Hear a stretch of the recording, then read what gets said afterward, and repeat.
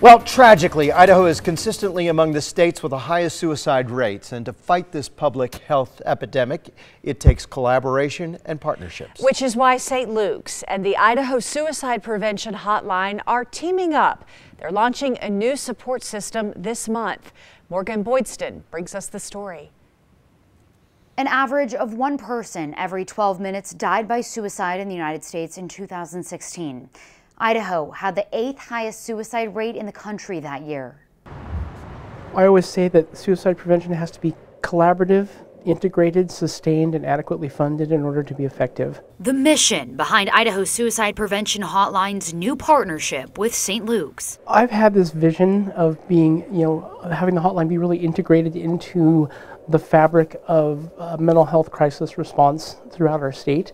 And so it's these sort of steps that get us closer to that dream, to realizing that dream. A dream of decreasing those harrowing statistics. We always want to help more. And saving Idahoans' lives. It just makes us all stronger, makes the net tighter to be able to support folks when they find themselves in need. St. Luke's and the hotline have been in talks for a year, determining how the hotline can be a follow-up referral for patients discharged from the emergency department who are suicidal, supporting them in their transition. We were seeing people come in pretty soon right after they left the emergency room or the hospital, but we really know that first call can be very intimidating, challenging.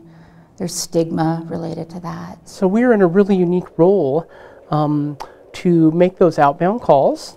People have to opt in to the program.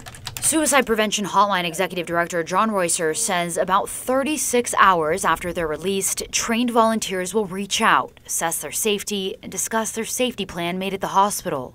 They'll schedule a structured series of calls at least once a week over that next month. These sort of partnerships and these sort of discharge follow-up call programs are proven to reduce rates of suicidality in discharged emergency department patients. And reduce the likelihood they'll come back to the hospital. It's just a wonderful model of partnering with our community experts and other agencies to really fill this gap that's a community-wide problem.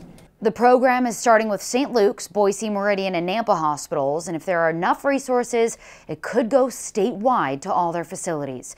The hotline has a similar partnership in place already with St. Alphonsus as well. And the Idaho Suicide Prevention Hotline is always there for you or someone you know that needs it. And if you know of someone thinking about suicide, call the number on your screen, that number 208-398-4357.